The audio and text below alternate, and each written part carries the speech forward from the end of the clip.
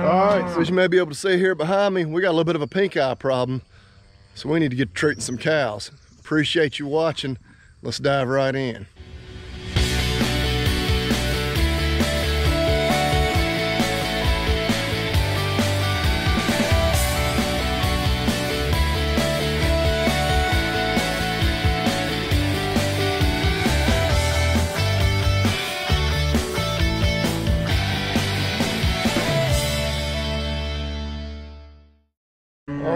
So again, good morning. We got a few eye problems here amongst the cow herd. You actually see this horn cow right here close by. You see she's kind of squinting. See where she's had tears running down her face there. Got 5 or 6, maybe 7 of these Hereford cows, primarily, of course, that got a little pink eye. So got a little feed. Lucy doesn't take it off from me. I'm gonna see if we can get them all in the pen here, sort off the ones we need and run them through and give them a dose of antibiotic to eliminate that little problem. All right, so we got, I think all the ones we're primarily concerned about in here. Of course, quite a few that don't have any issues that we'll get sorted off, but got them little feed. Once they get done munching that, we'll run who we don't need out of here, and then just gonna be, like I say, 5 or 6, and we'll talk a little more about the antibiotic we're gonna use, you know, how that works and whatnot. So yeah, there's one of the ones we definitely want to get treated. See that eye? That is actually, I believe that is the worst eye out of all of them. But another example, you probably won't be able to tell, but that F1, that tiger striped cow,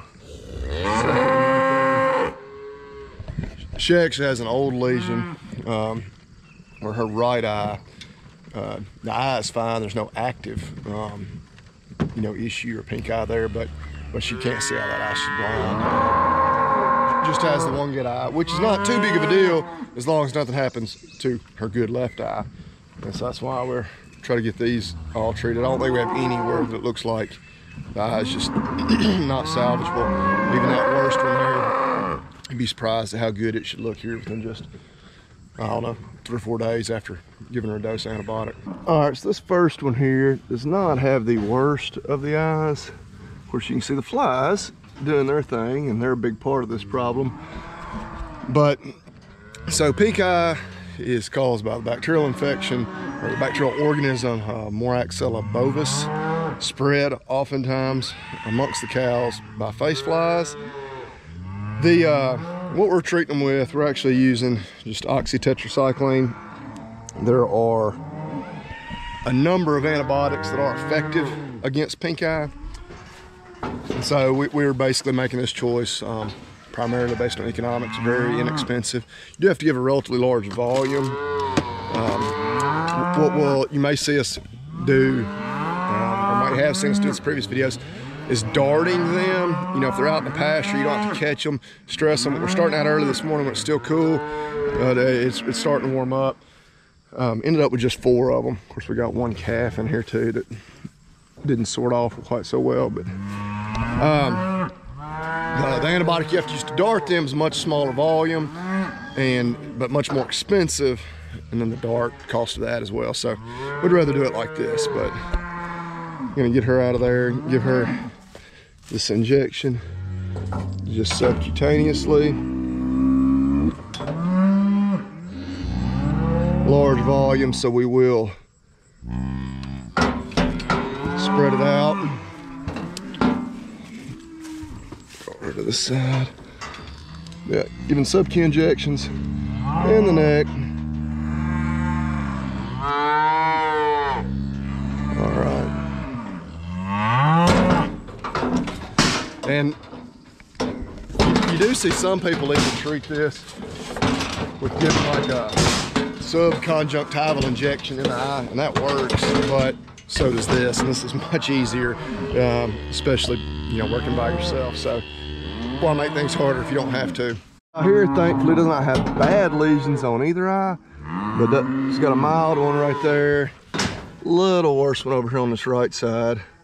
It's freaking flies. So fly control is another important component to preventing it or controlling it. We're doing a variety of things. You see they do not have fly tags right now, but we're using fly spray when we're around feed bump, fly control mineral, and we also have back rubbers up where they can try to keep these flies off. But yeah, flies are a big nuisance when it comes to pink eye. All right, so this here is the worst eye of all of them. You see really white and cloudy, daggum flies. You get up there close, pretty nasty looking lesion there. Now, I still think this eye is very much one we'll be able to save. She may always have a little bit of a scar there on the cornea, right, you know, at the center of that lesion, but other eye, thankfully, totally fine. So get her treated, and she's actually the last one. There was one other cow, and she's kind of spooky, that thankfully didn't really have, you know, nothing like this bad, that we didn't get caught, and so we'll have to keep a watch on her. That may be a good candidate for the dart.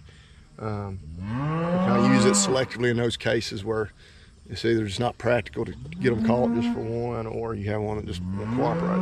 But get her dosed, and so that's the last one. But bonus, we have one calf from our springborns that never got calved, that black one over there, little heifer. So while she's caught, we'll run her through here and get her tagged too. She, her mom is one of the more spirited cows, very protective, and so not one that we could safely get tagged back in spring. So get her tagged as well. All right, so get her turned out. Go on, mama. There you go.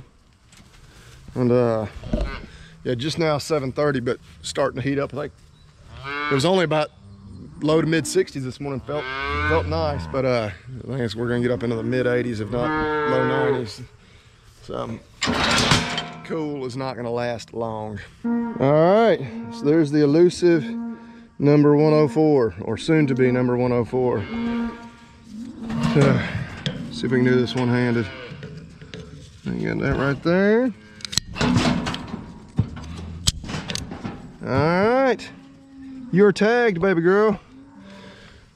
This took us a couple of months longer than it should have. All right, so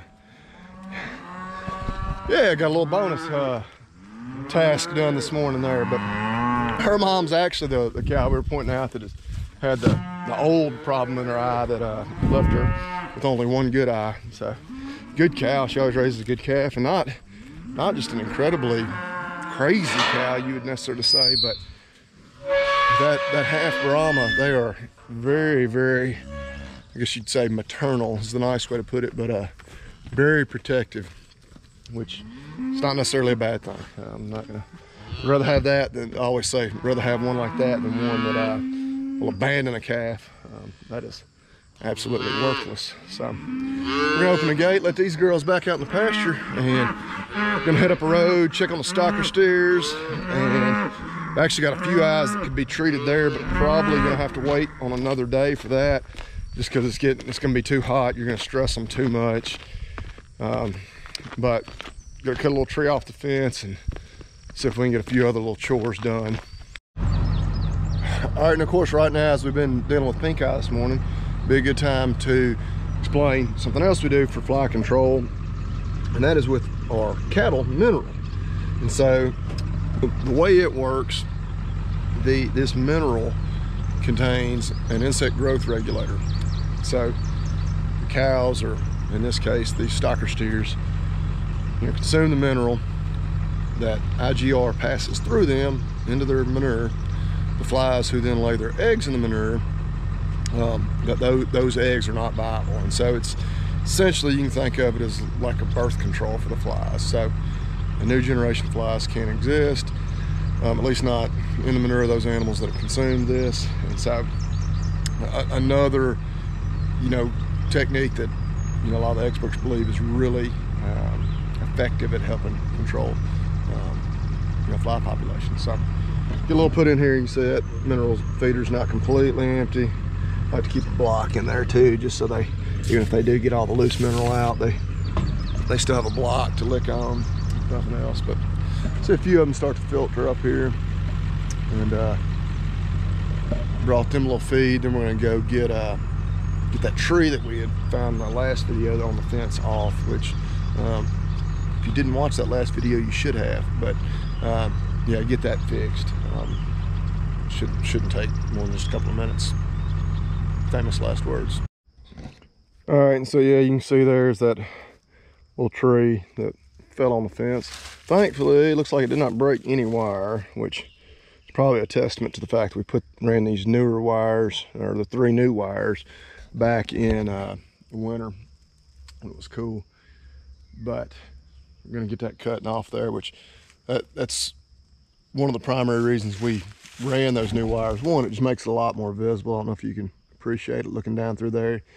You know, those older, rustier wires are still intact, but just not nearly as easy to see for the cattle. But 2, you know, a little more brittle. You know, I don't know that it would have broken had it just fallen on the old wires with nothing new there, but with the new wires it didn't. So, and we've done that. The majority of the fence on this farm was existing whenever we bought this place almost 3 years ago, but it was in really poor repair. There hadn't been animals on it in several years, so we went and patched and fixed, but still using mainly that old wire, you know, for the majority of it. But kind of trying slowly, you know, usually during the winter months when it's cool, running at least 3, some places 4 new wires, even where there's, you know, existing old fence that's in good shape. But got a bunch more of that we need to do. We've probably only done maybe 15 or 20% of the total perimeter on this place. But get that sawed off there, and then might try to jump on that tractor and see if the air conditioner will decide to work today. I guess it would have been right after I ended the last video. We jumped on that tractor. We mowed for about an hour that day with no air conditioning. It never would kick on. So I don't know how long I'll be able to bear that today, but may give it a little bit of a go and may get lucky and it try to work again.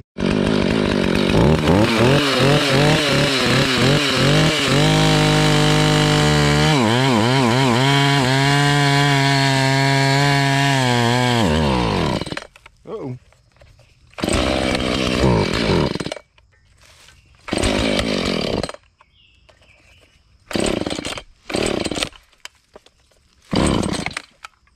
Are you kidding me? I thought for a job this quick, it was just stupidity. I did not check fuel in the chainsaw before we left the house. Didn't fill it up, obviously. Didn't bring a fuel can, and it is completely out. We made it, oh gosh, at least 3/4 of the way through this tiny little log. Which probably, one saving grace, maybe, is that it's enough where I can break it and can get this off there. But don't get in a hurry. Slow down. Make sure you got everything you need. Just stupidity. But anyway, see if maybe I can go on ninja on this thing.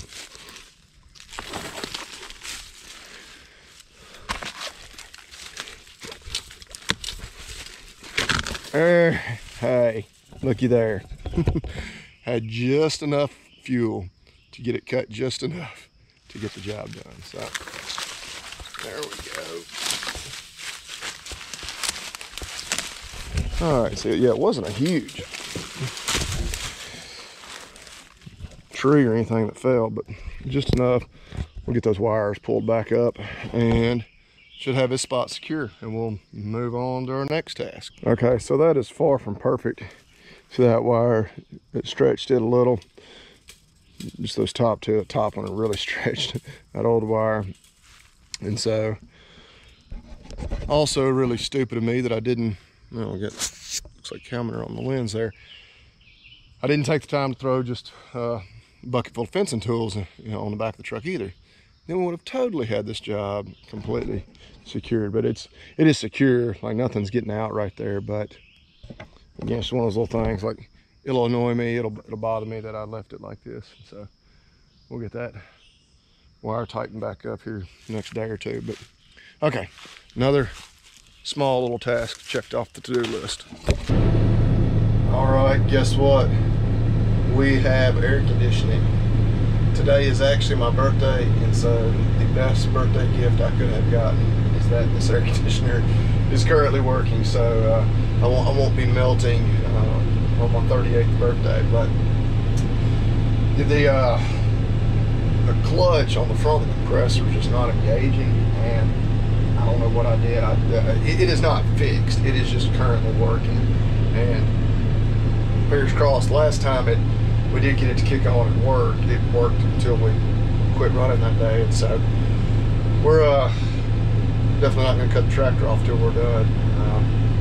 Probably won't stop for lunch now. We'll just roll on, get as much done as we can. My daughter has a softball game tonight, so I can only run until probably about 3:30 or so, and probably should have enough fuel to do that too. So we're gonna get some pasture clip now.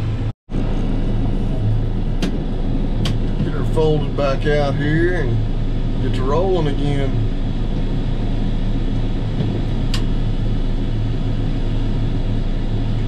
Lower on down.